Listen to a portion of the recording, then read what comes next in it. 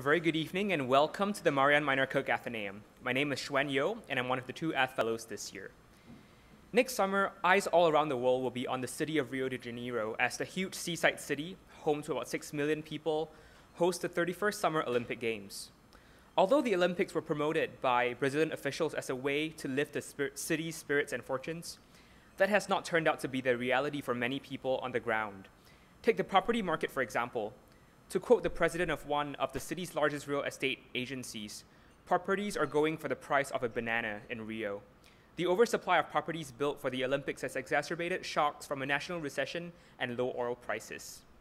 Dr. Theresa Williamson, our speaker tonight, will give an overview of Rio's recent mega event-driven boom and bust, and the hope of and actual implementation of policies directed towards favelas specifically.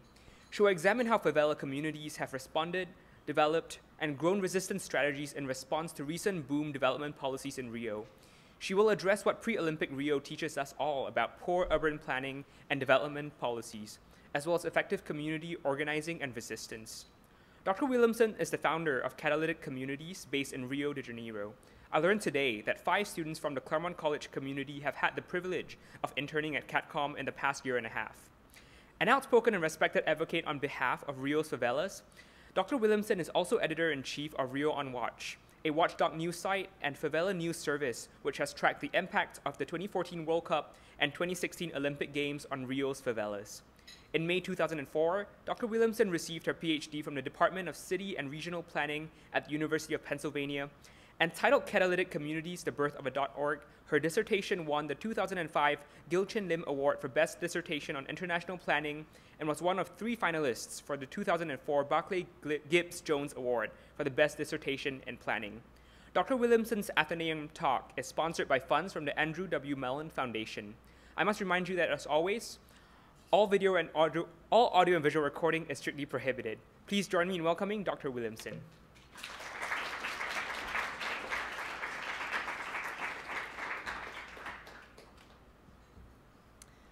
Well, good evening. It's a pleasure to be here. Last year I spoke also at Pomona, so it's amazing to be back twice at the Claremont colleges in 2 years, and I hope to come back many more times and share information as things progress in Rio and continue this friendship. So I'm going to be speaking about Rio and the mega events, the dynamics of urban change. We held the World Cup last year in Rio, and next year is the Olympics.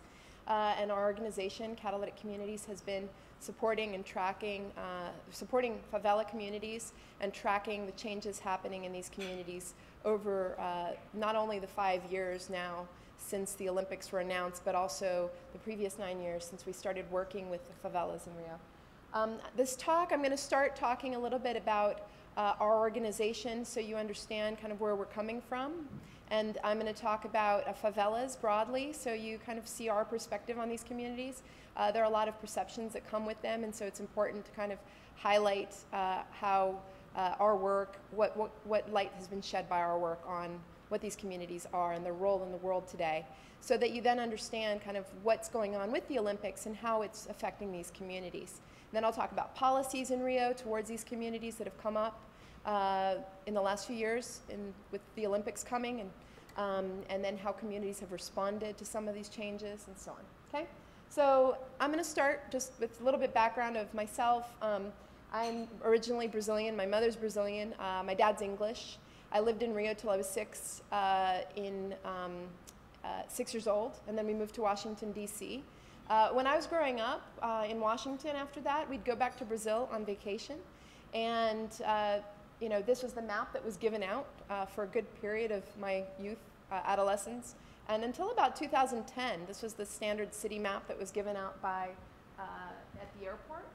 So it represents the south zone of Rio, which is a small portion of the city as a whole. In this map, you can see the beach neighborhoods, the Christ in the middle, the stadium. It's kind of stylized around the tourist districts. And these are some of the kinds of images that the city also likes to project about itself. So when you think of Rio, you probably think about New Year's Eve on the beach or Carnival, you know, these kinds of festivities, popular culture, samba music. You may think about, for sure you think about the beaches, right? Or in the bottom right, you might know that Rio has the largest urban forest in the world. So it's a pretty spectacular geographic city in terms of geographic qualities. Now, there's another side to Rio that the city government doesn't like to project, but that is that is also well known. And that side is often seen in the international media depictions of the city. These are images from the 90s and the 2000s, things like landslides, police or incursions in favelas, high unemployment rates in the middle. That image is from the movie City of God. How many of you have seen City of God?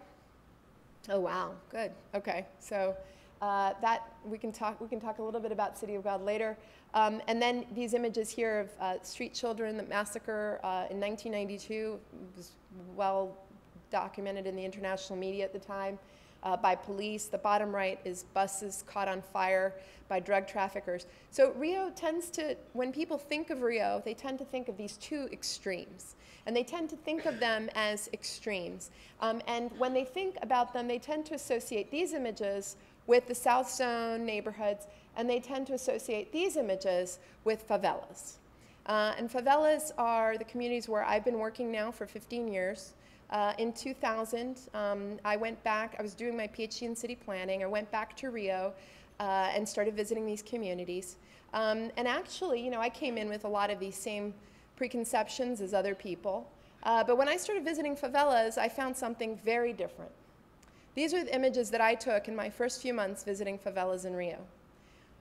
What I found when I started visiting these communities were basically communities working hard, self-organizing to manage and to respond to all sorts of local challenges, whether it was sewage systems or housing, dance and after-school programs, soccer, dental hygiene, cooperatives, organizing, basically any social, environmental challenge you can think of, there were communities actively addressing these challenges.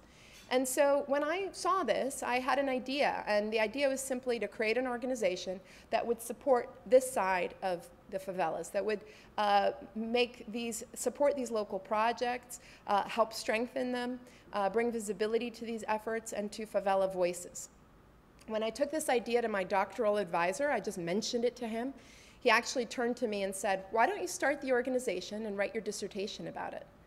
So I had this amazing opportunity, and it was very scary at the time, to start Catalytic Communities, and that's what I did. So in 2000, I started Catalytic Communities.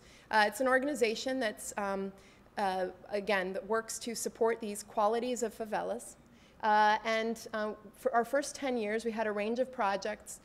We ran a community solutions database. It was the first of its kind on the internet. It was an open database. This was before the internet was interactive. And we would document local solutions from communities. We ran a community center in downtown Rio for local leaders where they would interact and network and use the web and develop local projects. And all of these early projects were focused around strategic training and networking of favela activists with broad networks of support. We then moved over and shifted gears by 2008-09. And the reason is that all those early projects, we retired them, and that's because the internet had now reached every favela. People were now comfortable on social media. The internet was now interactive, anybody could publish on it. And a range of changes were happening in Rio with public investments starting to happen in these communities. So everything we've done since 2010, and I'll talk more about the RioOnWatch project in a minute, but everything we've done since 2010 has worked on three other goals or pillars of our work. One is to broadly communicate the issues and values of favelas based on community perspectives.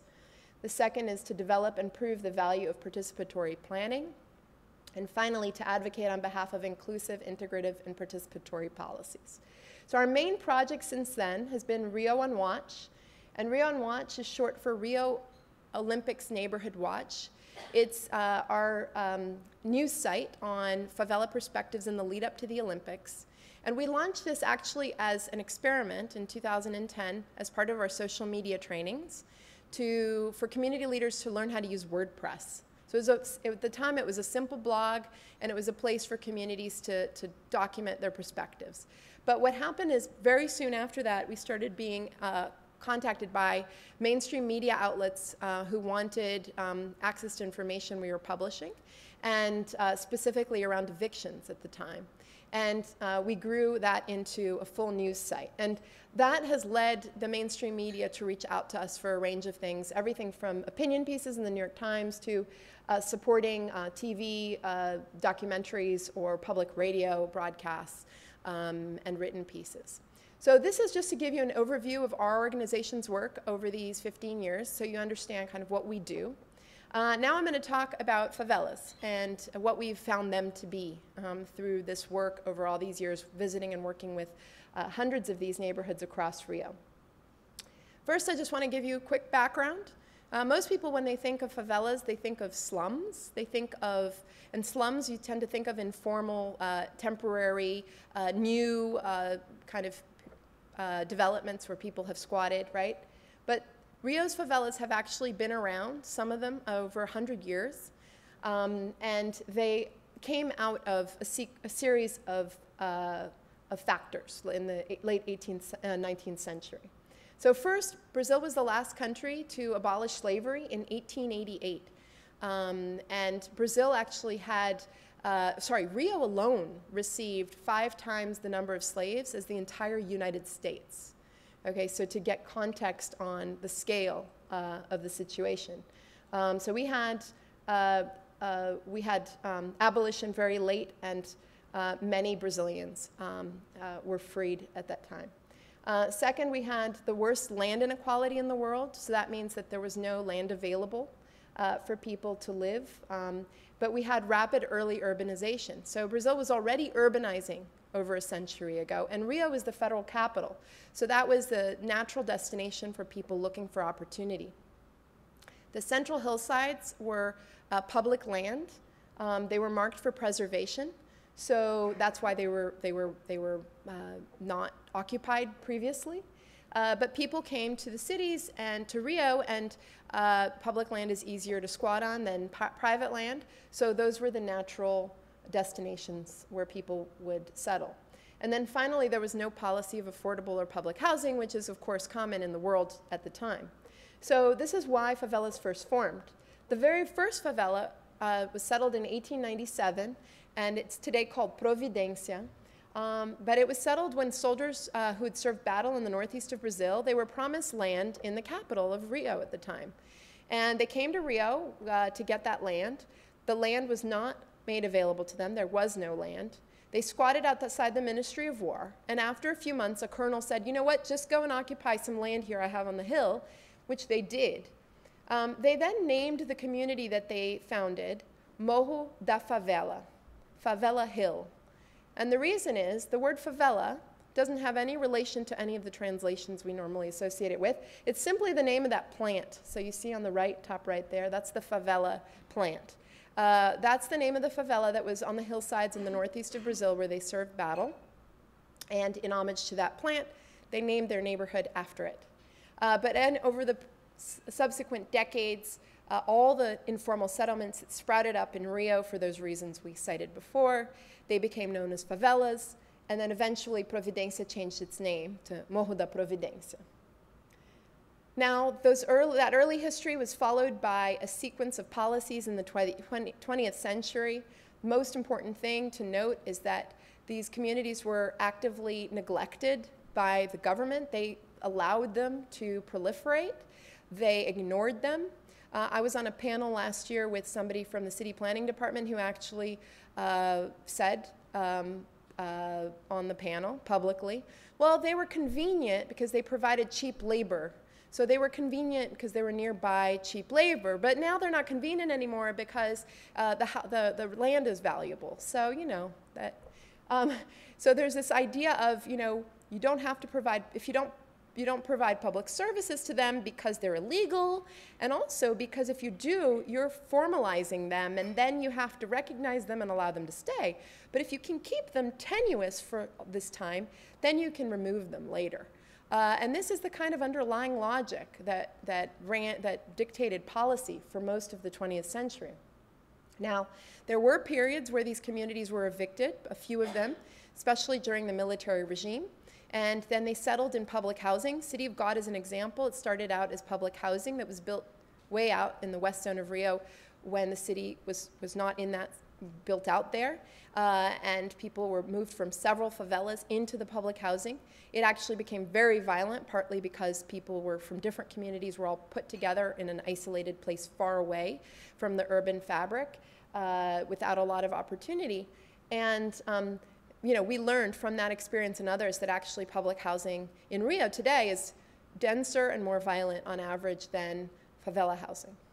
But that was mainly in the 60s and 70s where we saw the policies of eviction, until we'll get to the Olympics, right? Because that's an issue now again. Now, the criminalization of poverty has been a policy, basically, or it's been an ongoing issue and problem in Rio throughout its history, but it was really especially bad during the military regime, when if you were caught outside of your community, your favela, without an official reason for being there, like a job, you know, an official job, you could be taken in and a record would be open on your behalf, on your name, under your name, for loitering.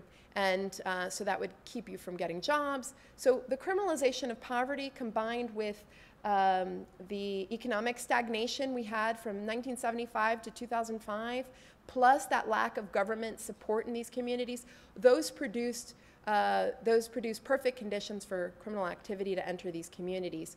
And that's why some people associate these communities, many people, with criminal activity, but we'll get to that assumption later on as well. So things started changing in 1988. So when Brazil redemocratized and passed our new constitution,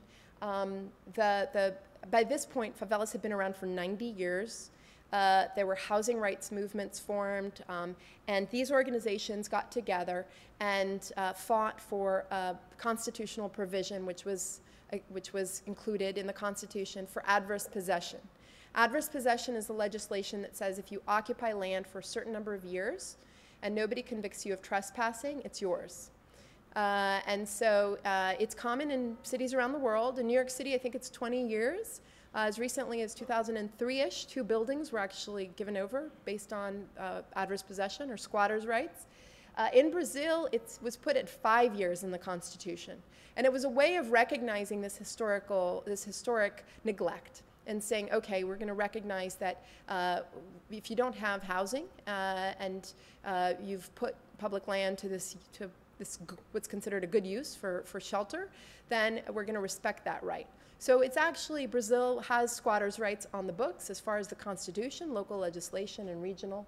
Doesn't necessarily mean people get title. We can always talk about that if you guys want in the Q&A. Now, in addition to the Constitution Amendment, and also related to that, the shift that happened. In the 90s, Rio actually was world recognized for a program called Favela Bairro, where hundreds of favelas received upgrading. So by this point, and by the early 2000s, both the Brazilian Institute of Architects and the Brazilian Institute of Engineers had recognized that the best way to deal with these communities once they're consolidated and they've been around a long time isn't to remove them, it's to upgrade them. And upgrading is simply the word planners used to say to bring the neighborhood to standard, right? And so in the 90s, hundreds of communities received upgrades. They weren't great quality. They didn't resolve everything. But that means that today in Rio's favelas, you have almost universally, the houses have plumbing, water, electricity, even if the quality isn't great. Now, as a result of the avoidance, lack of affordable housing, et cetera, today we have over 1,000 favelas in Rio, and they're 23 to 24% of the city's population. It's a city in Brazil with the highest percentage of people living in favelas. Now, they're all over the city, so this map shows a larger zone of the city than the previous map. The previous map pretty much was those 2 blue circles on the right. Now you can see the city now, another half of the city, and we'll show you a full map later, showing the Olympic sites. But I show this map mainly to show the different favelas. You can see that they're all over the city. The reds and the oranges are all favelas. Now, 115 years later, or actually it's 118 now, Providência just celebrated their 118th birthday last weekend. When people think of favelas, they often associate them with a number of stereotypes and preconceptions. And we do an annual favela perception survey, and we get at some of the data behind this, what people think of these communities. But we hear all sorts of things. And a lot of this is encouraged by the mainstream media. You can see a couple of quotes here from 2011 in Spiegel and ESPN. You know, the favelas, Rio's guilty conscience, almost 1,000 of them, overlook paradise but never, ever partake. And then the bottom one, you know, Peterson is 19. He says he's never gone beyond the walls of his favela. His life history is not atypical for the children in the ghettos. His father shot his mother dead when he was just 2 months old, as if this is typical in the ghettos, in the favelas, or anywhere. These kinds of assumptions that, or preconceptions that are portrayed in the media that point to some of this. Now, the movie City of God's a great example of that. The movie is actually based on a fictional story that's based on reality in the 60s. The movie came out, I think, 2003. So people who watched the movie at the time thought this was an account of what was happening at the time. But again, the movie is based on a fictional account of what was happening in the 60s, based on reality in the 60s. And the main character in the book, he wasn't black. There he is in the movie. In the book, they describe how he became violent through a series of events in his childhood. In the movie, they just make him look like he was born that way. So that kind of thing that comes out in the media, you can see it across the media. We'll get back to some of these later in a minute. But first, I just wanted to say, you know, when we read about favelas in the media, often one of these translations is used. But these are all inaccurate today. So squatter community implies that they're illegal. We already talked about squatters' rights that they've successfully obtained. Slum implies a level of squalor, which is no longer the case in the majority of favela environments in Rio. Sure, slum conditions still exist, but they are not the majority of favela housing conditions. Shantytown implies precarious housing. And actually, over generations, the one thing favela residents most invest in is their housing. So today, over 90% of favela housing is brick, concrete, reinforced steel. It's the same materials my home is built out of. And families have rebuilt their homes now over generations. So they start with poor materials, then they improve the materials, then they add to that, and so on and so forth. And finally, ghetto, which implies violence, marginality, isolation. Favelas are all over the city, and they're the main cultural contributors to the city. They're not marginal in any way. They're marginalized. That's different. Now, just looking at some of these data, I'm not going to go through all these, although we could, but even just criminality, which is the main one people associate with favelas. I talked earlier about the conditions that create or encouraged criminal activity in these communities. There's nothing inherent about favelas.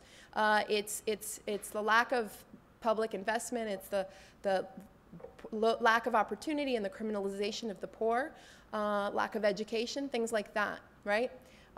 But even so if we think about the high point of drug trafficking in Rio, which was about 2008, at the time, only 41% of favelas had drug trafficking. And even in those communities, only 1% of residents were actively involved.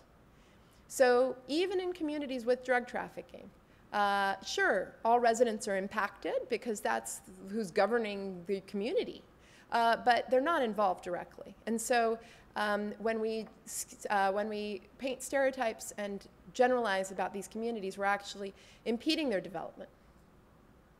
And then when we think about them in terms of economics, people often think, oh, you know, they're very poor. And I had a question today about this. People think of Rio's favelas, they're probably the most negatively portrayed urban communities anywhere in the world are Rio's favelas. And there's this assumption of a level of poverty which, for the most part, they've already superseded. But this was a study published in this book called A Country Called Favela. And these are just some data points from that study. They showed that the average wage in favelas had increased 55% in the last 10 years, more than the national average of 38%. Favelas have more middle-class residents than Brazil as a whole, 65% compared to 54% nationally. 94% of favela residents consider themselves happy, 81% of them like favelas, 66% wouldn't leave their community, and 62% are proud to live there. So if you ask me, after 15 years working in these communities, what defines a favela, this is what I'll give you, okay? So basically, all the communities we've visited, all the diversity of neighborhoods we've worked with, this is what they all have in common. First, they're neighborhoods that sprout from an unmet need for housing. So simply put, you know, the housing market, the formal market doesn't provide housing for the lowest income residents of the city. The government hasn't accommodated them, so people create it themselves. Second, there's no outside regulation. So what this refers to is, you know, the government, there's no zoning, there's no kind of limits on building, there's no standard protocol. And that is what can create very dysfunctional situations in some favelas, but it can also create incredibly vibrant, functional situations as well. It basically means there's no regulation, so anything goes. So things can be, you can get huge problems, but you can also get incredible assets out of the process. And this is why there's so much diversity in these communities. Third, they're established by residents. So this is important because there's nobody from outside coming in and developing an area and then providing it. The residents do it up to their taste, their interest, their needs. This also means that there's incredible embedded history in these communities because every tile, every brick, everything that's been put in there was done by residents. So when you ask somebody in a favela about their home and how it was built, you get these amazing stories about how, you know, my uncle did this, my grandfather did that, then we came in and did this, and then we added this. And this kind of, it's when you're standing in a community and you really take that in, it's overwhelming sometimes. And then finally, they evolve based on culture and access to resources, jobs, knowledge, and the city. So what this refers to is, well, if a favela is in the South Zone, it's going to be different from a favela in the North Zone. They have different access to different opportunities. If you're in a high hill, you're different from a low lying. Those are different conditions. If a favela was settled in the 60s, it's going to be different from a favela settled in the 70s, depending on the personality of your leaders and their resources and knowledge and skills. You're going to have different outcomes. And then you multiply that, obviously, on the scale of time and geography and access to opportunity, and you get incredible diversity across the city. And then after, you know, as a city planner over the years, I've grown to appreciate a host of urbanistic qualities in these communities that planners like me associate with sustainable urbanism. First of all, there are affordable housing in central areas. We talked about how their favelas are all over the urban fabric. They're living near work, so so every favela in their founding story, when you ask them, oh, how did your community start?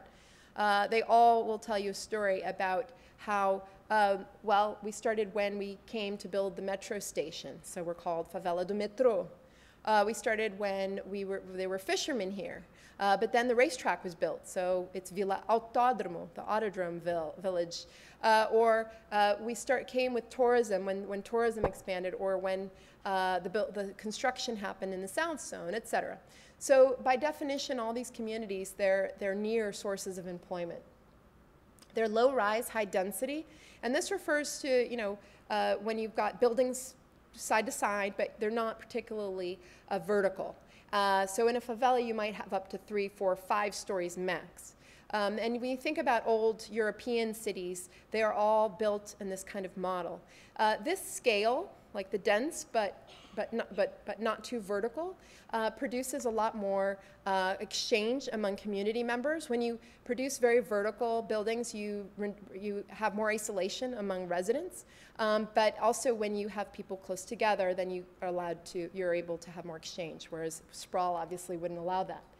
They're mixed use, so you have businesses below residences. So basically, all your main needs are met within a favela in terms of a pharmacy or a market, a grocery store, cyber, access to computer. When that started happening, any kind of major common business would be available. They're pedestrian-oriented, so most favela roads are primarily used by pedestrians. Cars can go in and out, like you see on that one, but it's mostly used by residents. There's a high use of bicycles in transit. Organic architecture refers to the way the favela environment allows you to build based on your needs. So for example, if you have a child, you add a room. When your child grows up, you add a floor. When you become unemployed, you move upstairs and open a business downstairs. And that's responsible for a lot of the economic growth in these kinds of, several of these elements help these communities, people in these communities develop. And then there's the collective action, which is critical. So when you don't have a lot of money, you can do things together. And you don't need financial resources if you have support in terms of labor from your neighbors. So everything you see in that picture on the right of Muzema, which is the name of that community, everything except for the electrical wires was built by residents working together. The streets were paved that way, the curbs, the sewage system, the houses. They're cultural incubators, so pretty much everything you associate with Rio culture, whether it's samba music or carnival, whether it's capoeira or funk music or passinho, the latest dance, they were either created or they were developed and strengthened in these communities. And then finally, the high rate of entrepreneurship in these communities we talked about. So these are some images here. We've got the sewage system going in Asa Branca, where residents built it themselves. You've got people working together, built housing.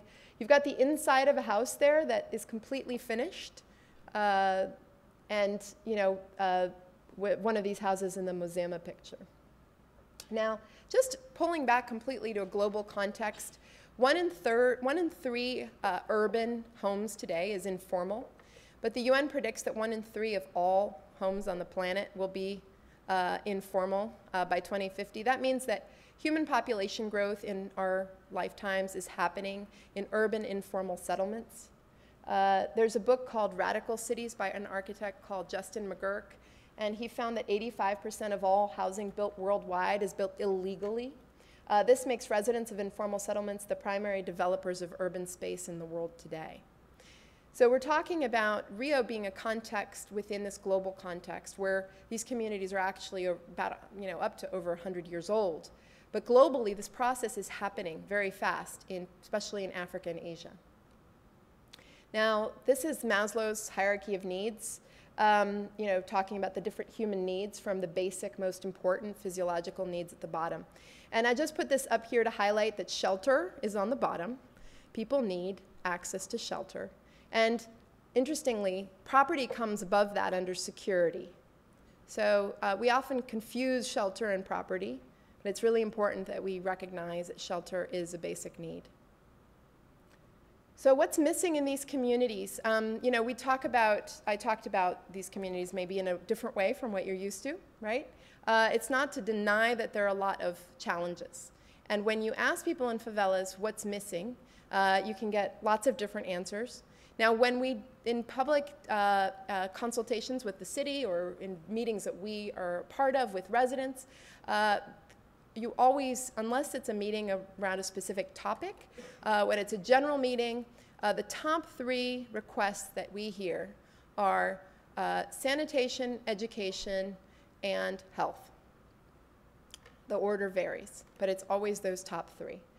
So when we think about bringing in public services, I only put security above that because it's widely thought among city officials in Rio that you need to have security first, which appears to make sense because, you know, if you can't, in some communities, if you don't have a secure situation, you're not going to be able to provide these other services. So assuming that, we've come up with this kind of recipe for integration, and I'll explain in a minute why it has an order to it. But the idea is to start up there with security. And this is, we as an organization looking at the trends with city investment in these communities in the last few years, recognizing, okay, so we start with security, which again, is the assumption is that needs to come first. But then we go over here on the right to the government-provided, tax-paid public services like education, healthcare, sanitation. Those are the ones that the communities say they need the most. Those are the ones that are chronically either, well, not missing completely, but low quality. And those are the ones that take a while to produce tangible improvements. So for example, your education today isn't going to result in a job tomorrow, right? You need to go through school for years. Same kind of thing for sanitation, takes a while to introduce, to build, et cetera. So these maybe take 5 years until this middle phase around housing. Now housing, again, is where people are investing the most. So we don't need to provide housing. We need to help maybe with building materials or maybe with helping bringing them up to standard. And then we come over to these. What these are the market-based or oriented consumer-paid public services, things like utilities, like water, electricity. Again, water and electricity are already in all the favelas. The issue now is quality, and it's also, you know, people paying bills. But people can't pay those bills until they've had better training, access to jobs. That's why the idea of integrating these communities, if that's really the goal of the city, this would be the logical order. And land titling comes at the end, and we've been encouraging collective titling, which I can talk about during the Q&A if you guys want. I don't know why it didn't appear, the 3 objectives, but basically the idea of this recipe is to ensure residents take advantage of development, to build the capacity to pay and partake, and to avoid exploitation. So that's all background so you understand, okay, favelas, how we would integrate them, et cetera. So let's talk now about the Olympics. So I talked about how we had 100 years of kind of neglect of these kinds of communities, except for some investments in the 90s. Now, things started changing around 2009. And this is a rough estimate, and things since 2013 have shifted with the economy on a downturn. But I'm going to talk specifically around the time of the Olympics decision, which was late 2009. What are the shifts we saw around then?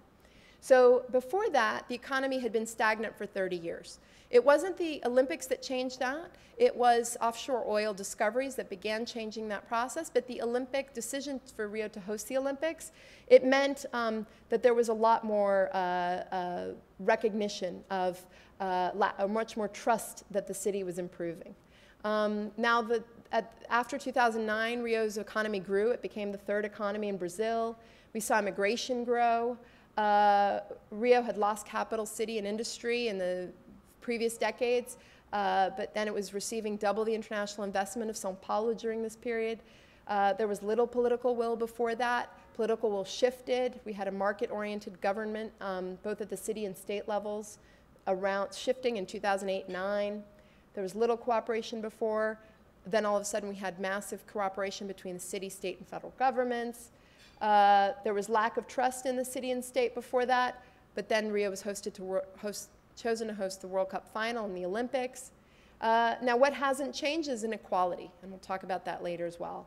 Inequality is a major issue in the city, and that has continued to be the case.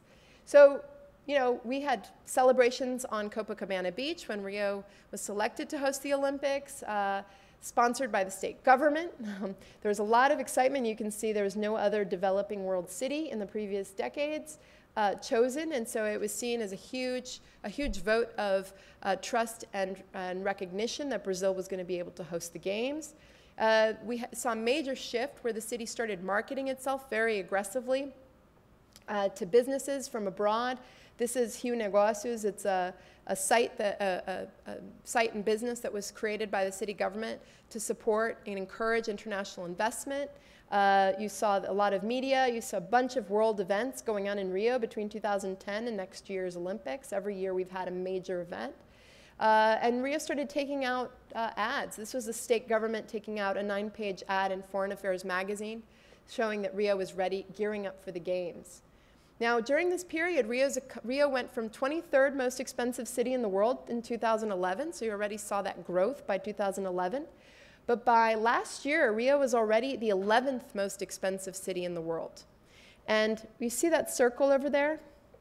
More importantly, Rio is a city in the world where the cost of living has gone up the most in the last 8 years.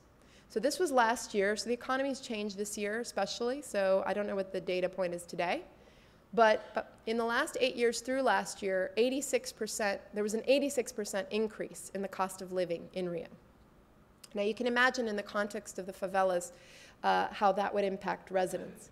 Now this is the IBM control tower that was launched to watch over the city, traffic, crime, weather. There's a massive rebranding exercise that we saw in this period. For example, ESPN did this piece, Deadly Games, right around the time when Rio government was taking out this ad, right? gearing up for the games. This was the front page of the New York Times in October 2009, front page of the New York Times, October 2010. You can see a big shift in the way Rio is being depicted in the media during that period. There's a mouth-watering video that was produced to win the Olympic bid. And then there were the policies towards the favelas. So again, we talked about how over 100 years there was kind of the government ignored these communities, except for this one program in the 90s. But in between 2008 and 2010, a host of new programs were announced towards favelas, all at once. Everything from community policing that was going to be more just and community-oriented to full upgrading of every favela in the city by 2020 with architecture firms helping these communities fully come up to standard, to gondolas, libraries, the works. So I'm going to go through some of these briefly. Actually, I'm not sure. Let me see how we are in time, just because I want to make sure we get to the. Okay. I'm going to go through these about the policies more quickly so we can get to the kind of community reactions. But basically, what we've had is the Federal Growth Acceleration Program, which has brought in a bunch of investments in favelas around infrastructure investments. Public housing, the largest public housing program in Brazil's history, was launched in this period to provide millions of homes. The police pacification units, which are a state program to bring community policing into favelas. The social part of the UPP that was supposed to bring in all the missing infrastructure we talked, or public investments we talked about besides security. And Morar Carioca, the program that was going to upgrade the favelas. So this suite of programs from federal to local, right? What they all have in common is that they all look great on paper. They were well designed in theory, okay?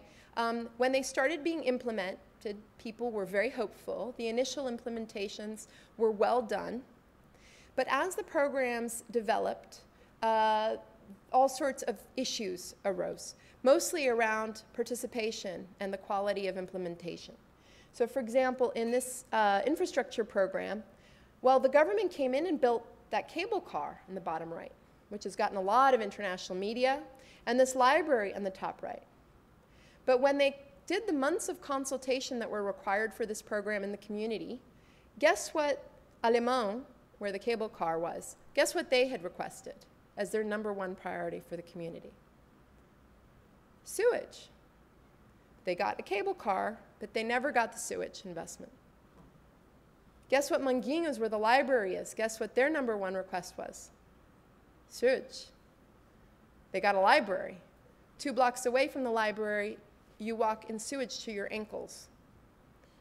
So the assumption is that this is really marketing. They look great, they're good images, they sound good, but they're really projects that are intended to look good for outsiders. They're not actually responding to local need. And this is also what we've seen with the public housing program, where you see the cracks that appeared in that unit before it was even launched. They had to build 19 million reais, that's like $10 million at the time, and then they had to demolish everything. So the public housing program had major issues with the quality of the housing, in terms of construction, the rules that are imposed, the size of the units, the distance from opportunity. The pacifying police units started out well implemented. Some of those still are, the early ones. But as it scaled, we started hearing all sorts of cases of torture, police violence, and mistreatment of residents. This program became basically a data crunching project. They collect data on what people in the favelas want and need, but they don't actually provide services. And this program was completely abandoned. It was only implemented for 1 year during an election year. And then since then, the mayor says it's being implemented, but actually he's just using the label because it's got a good publicity associated with it on anything the city does in favelas, even evictions. And this is the mayor of Rio, who's very charming. But he says, the city of the future has to be socially integrated. Favelas are part of the solution. He's very convincing, but in reality, this isn't what's going on.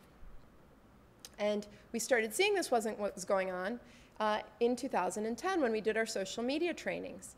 And we were hearing from communities. We had 180 leaders from all over the Rio region in our trainings.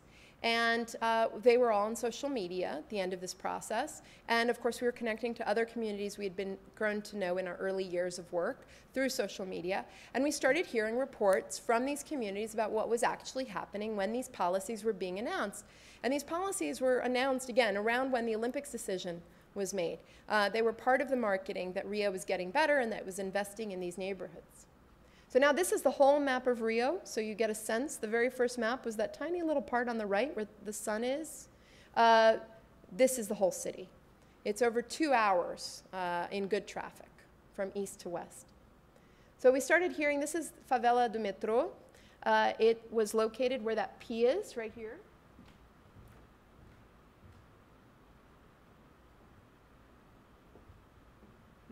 Most of the residents of, or sorry, the first set of residents evicted from Metrô were moved to Cosmos.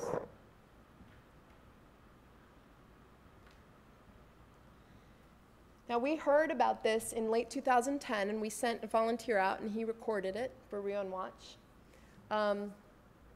We started doing videos about some of those early evictions happening in 2011.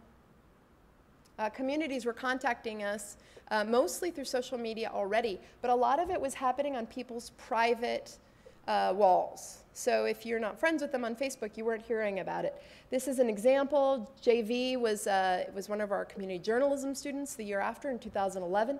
He's from the north zone of Rio, so on this map, he would be near that, the cable car, the blue cable car over there. But he, in that post, he was talking about the favela called Vila Autódromo, represented by this volcano. Now, those two communities are 2 hours apart. Before social media, they wouldn't have, JV wouldn't have known what was going on in Vila Autódromo. But now he was aware, and he posted about it. Within an hour, there was a 116 comment thread, all from young people within the north zone of Rio, where he lived, talking about what was going on in the west zone. Now, this was unheard of before.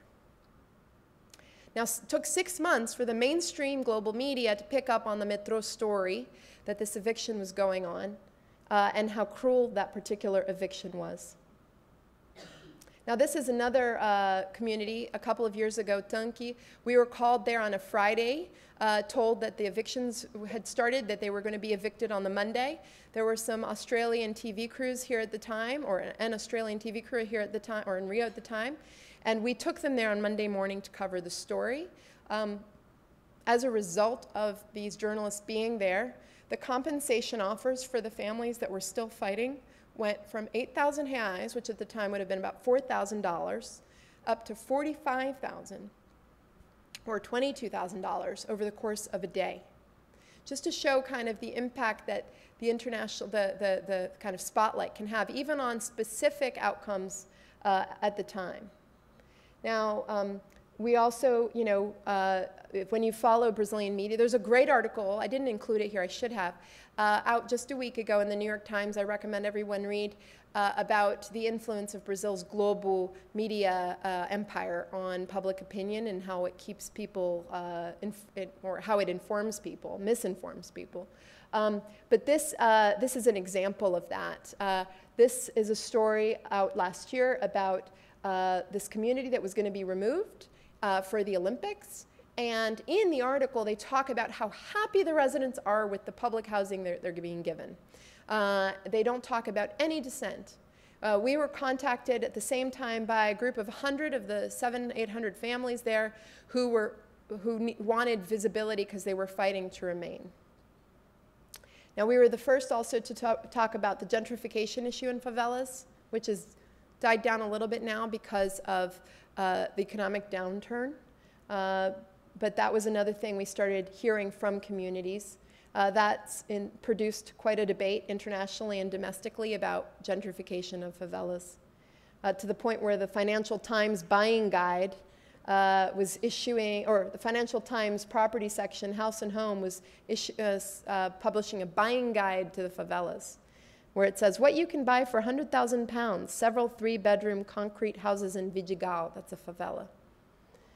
500,000 pounds, a 2-bedroom apartment close to Ipanema Beach. So implying that it's a better investment if you buy in the favela. Even Fox News started talking about this through Associated Press. So, and then at the same time as that was happening, and of course this is changing now with the economic downturn, but there are a lot of luxury, well, this is still happening. There are a lot of luxury buildings going up all over Rio, while affordable housing is not meeting people's needs. This is the main example, the biggest example, where the Olympic Village that's going to house Olympic athletes is going to turn into a luxury development called Pure Island, with claims of sustainability. These are images from a few years ago and repeated now, just to show that this has been common knowledge for a few years now, from the Federal University of Rio, from the State University of São Paulo, showing the shifts of people in the city, and the green in the bottom one is people being moved to yellow zones. At the same time, we've seen a growth in the occupation of abandoned buildings in Rio. So we're seeing this major shift happen. The Olympics basically created this pretext, this period where local traditional, these policies would have had to be debated under normal circumstances. They would have had to be approved by the electorate. But because of the Olympics window, it creates what academics call a state of exception, where you've got a period of time when anything goes and where officials can get away with things because they can say, we have to do it for the Olympics, we have to get the city ready, and who's actually making decisions are a small group of developers.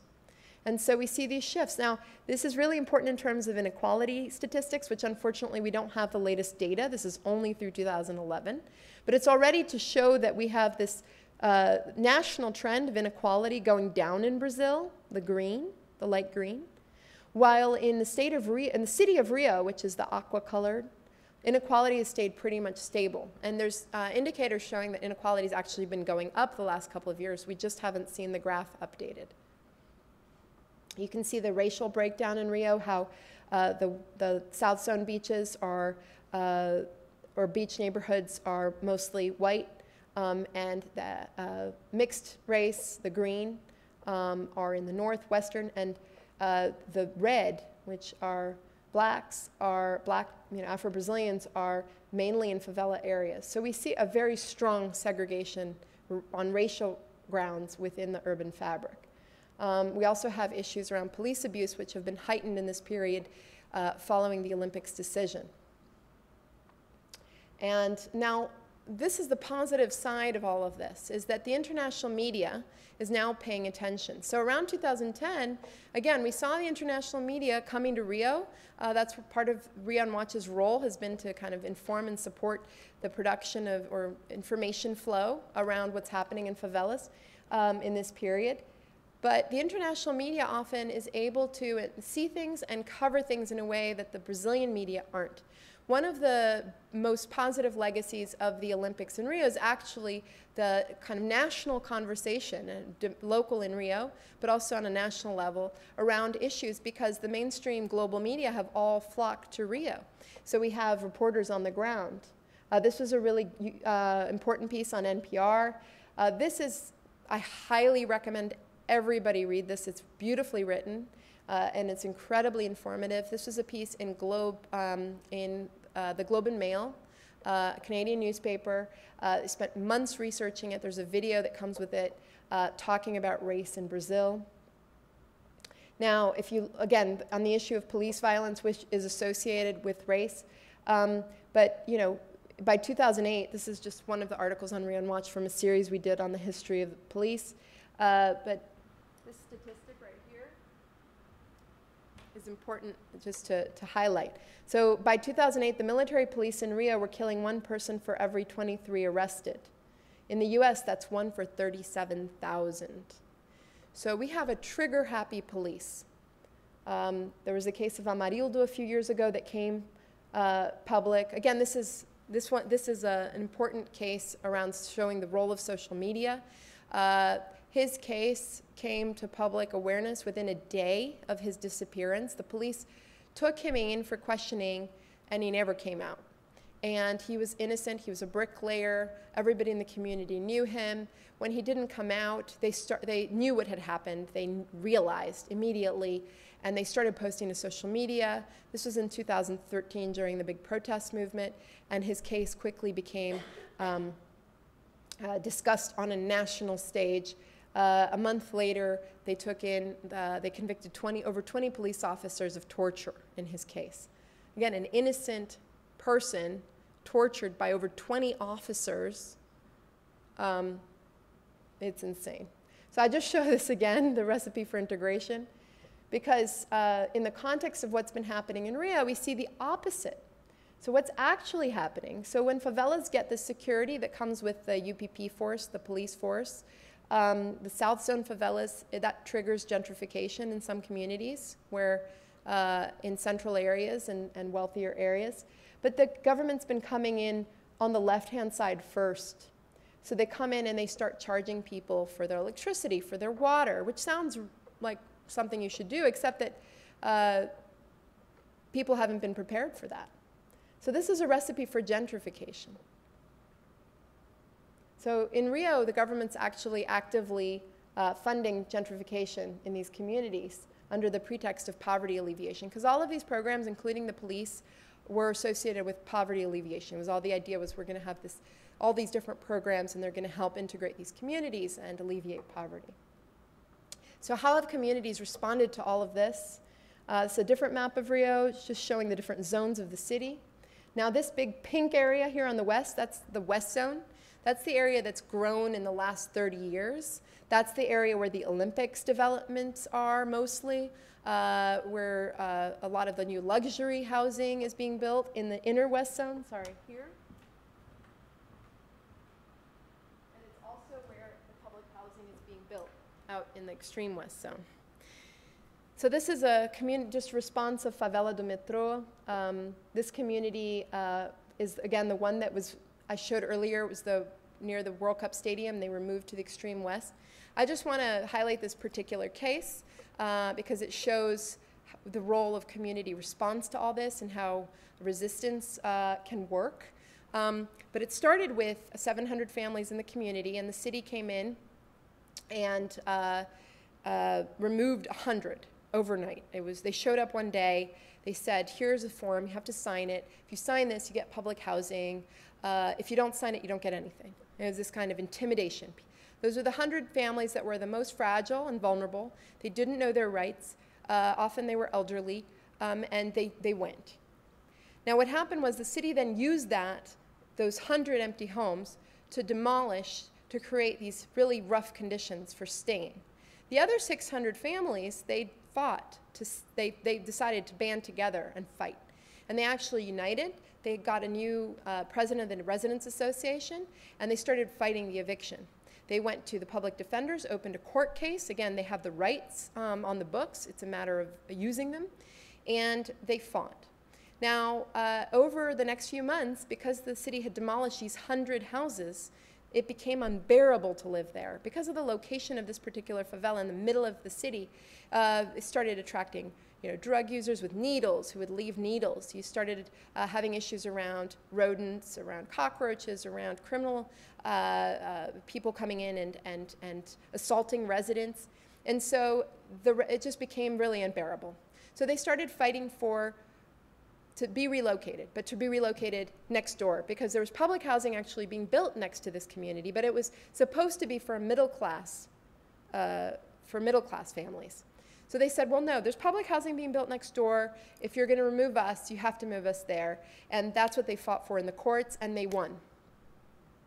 Now, in this particular case, if they had all 700 families, and actually today the community is still demolished. Theoretically, this was for the World Cup. The World Cup happened last year, and the community is still demolished. These are different pictures throughout the process, but some of these are similar to how the community looks today. Okay? Now, it wasn't necessary for the World Cup. It was an opportunity the city saw to remove that community. Now, the fact is, though, that those residents that, if everybody had fought together, they would have still been there, because there was no need for this area. Now, they didn't, but the ones that were united and that fought in the courts and so on, they managed to be relocated nearby. In that case and others that we've covered over the years have pointed to several keys to successful resistance. And I just like to show this because I think it's informative for everybody who's dealing with, anywhere really.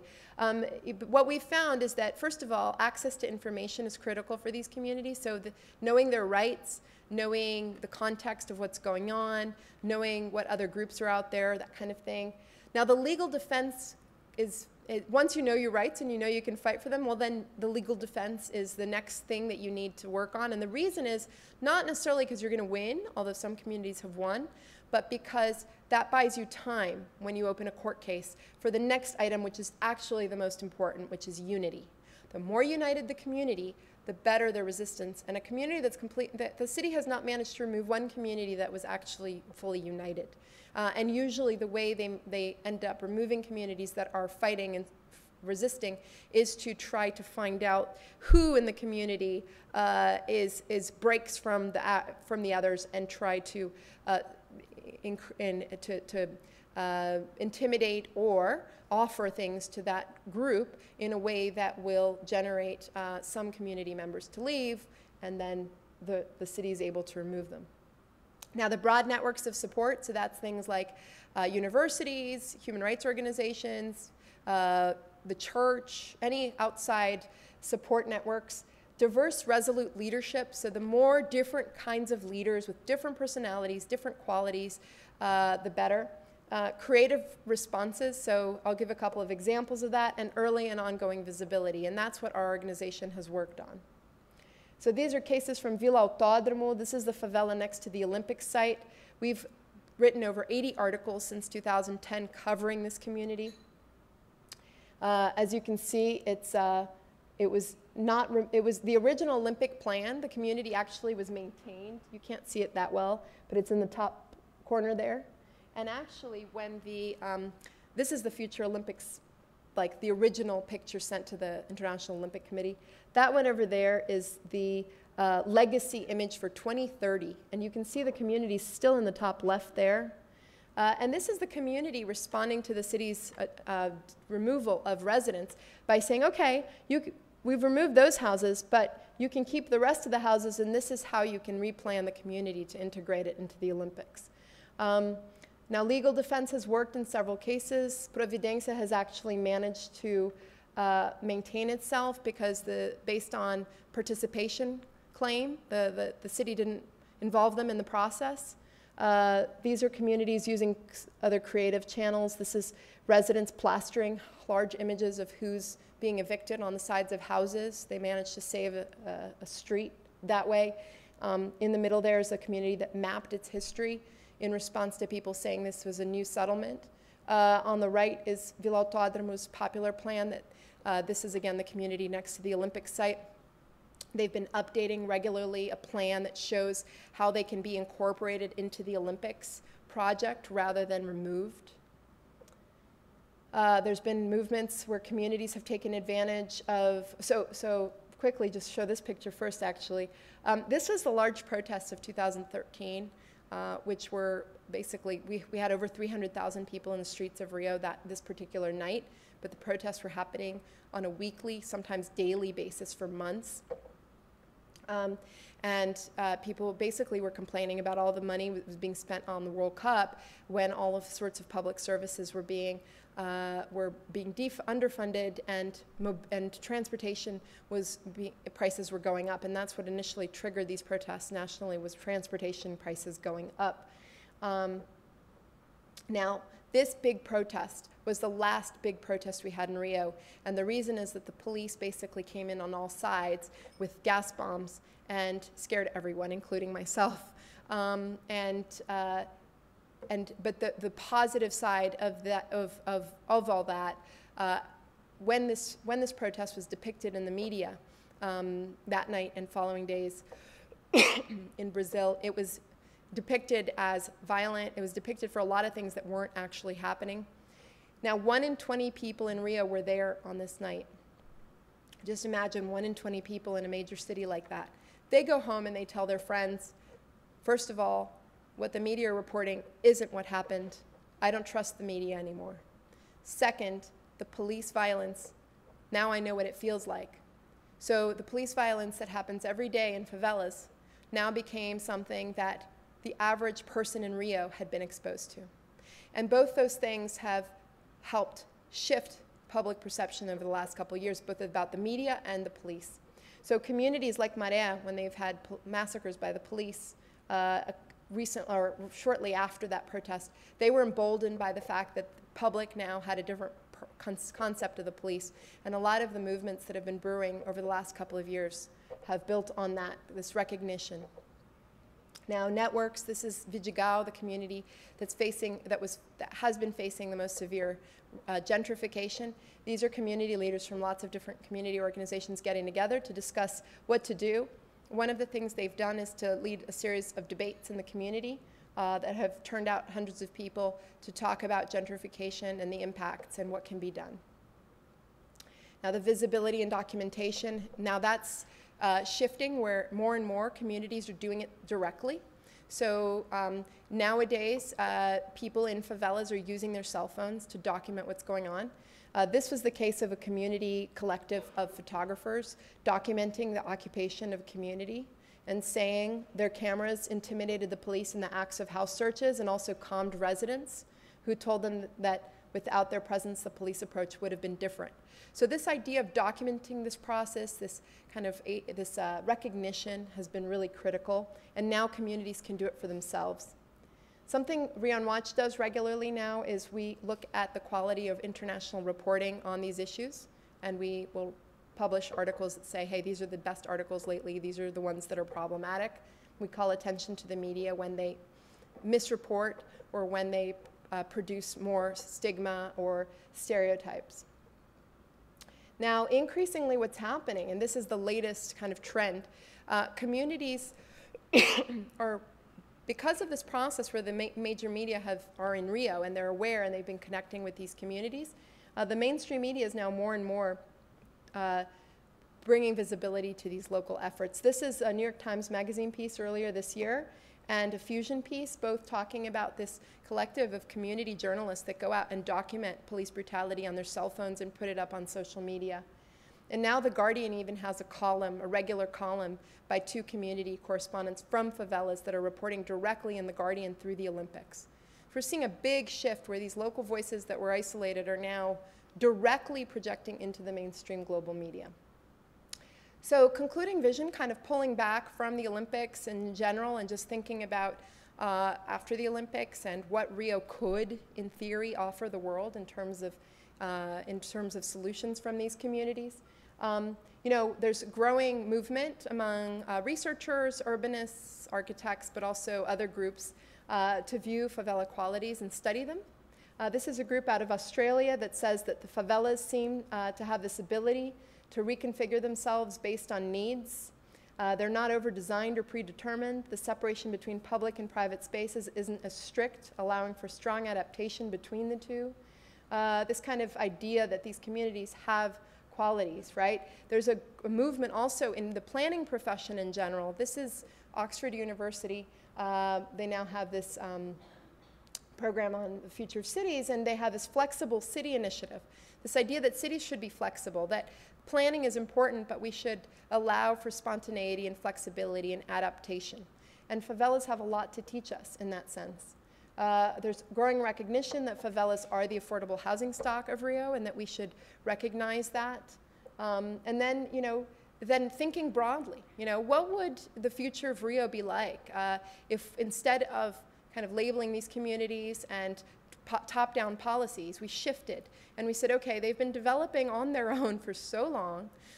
Why don't we look at the assets of each of these communities individually? Why don't we build on these assets while we bring in the missing support services, right? What would Rio be like if the favelas, if we recognized their individual contributions and we integrated them into the city in this way?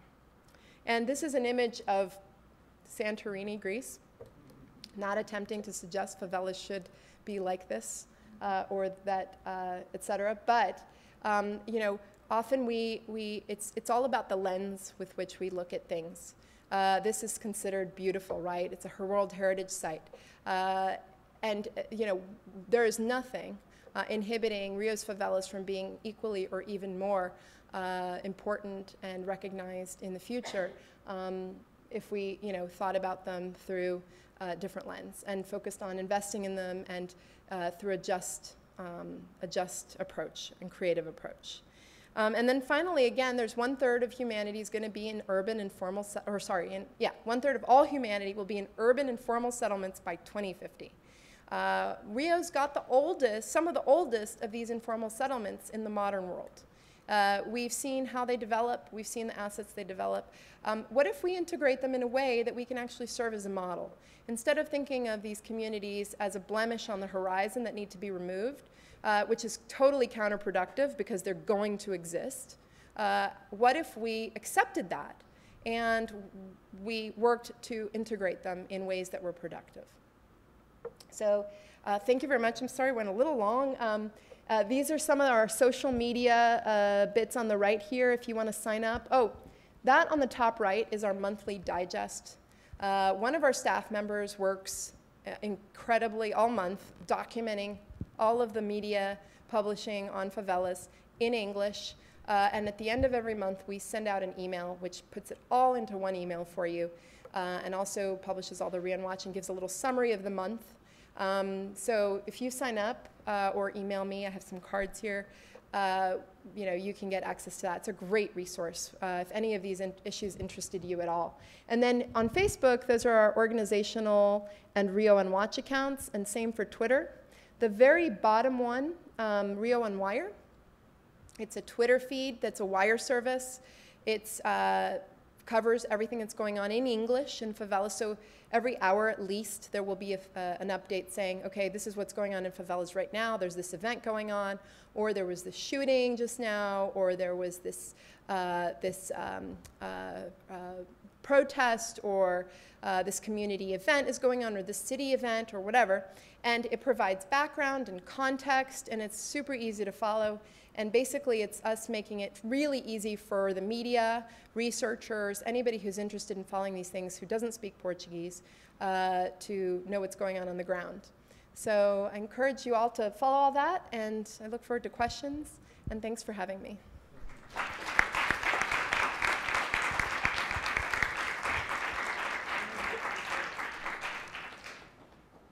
We now have time for questions, so if you have one, please raise your hand, and Shwen or I will come to you.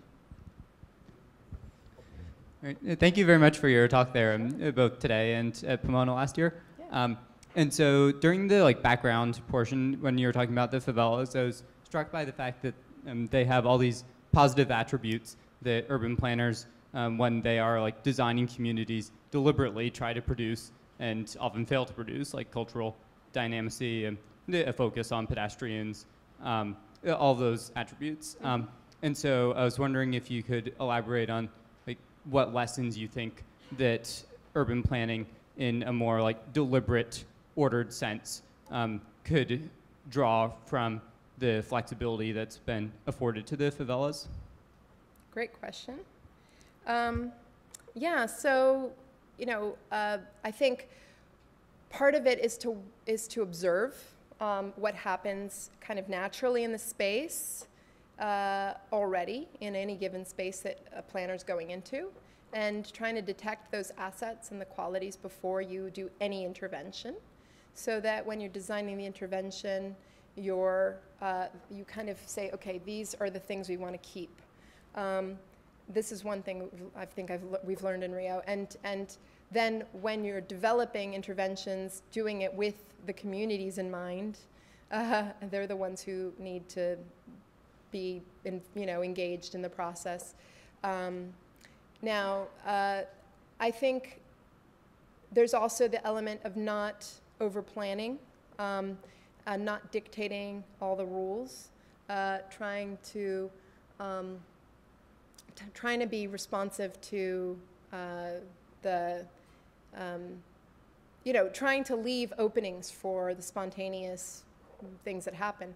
One of my friends who did his PhD with me at Penn, when we were in the same program at the same time, he did his research on a skate park in Brooklyn that had evolved organically, naturally on the waterfront.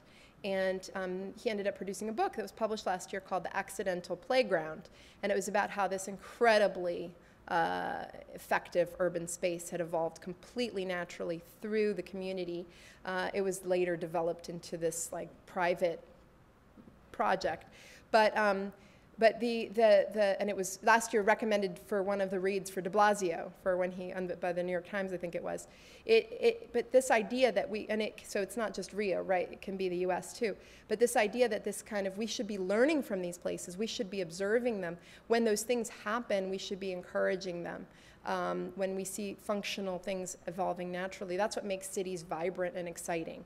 And that's what the initiatives like Oxford and other programs are trying to recognize, is that in a lot of, we've had several interns from Europe who have come and who are from a planning or architecture background who have said, in Europe, like we overplan and we're trying to figure out how to pull back from that, because then you kill the vibrancy that makes cities what they are.